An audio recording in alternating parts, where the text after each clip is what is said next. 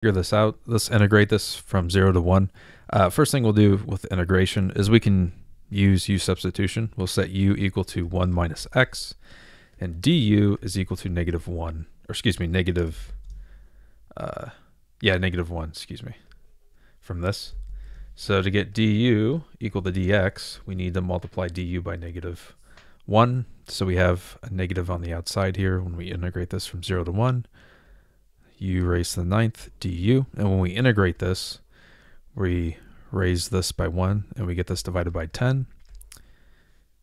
And then we can just go ahead and substitute back in. So we get negative 1 minus x raised to the 10th over 10 from 0 to 1.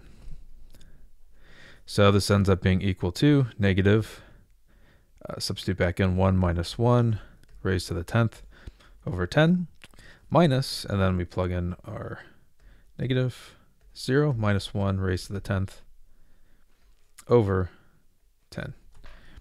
So this becomes, this whole thing becomes 0 minus negative 1 raised to the 10th is just equal to 1 divided by 10. So these cancel each other out, so we just end up with 1 over 10. And that's it. Okay, I hope this helped you out. I appreciate you watching this video, and you have yourself a fantastic day.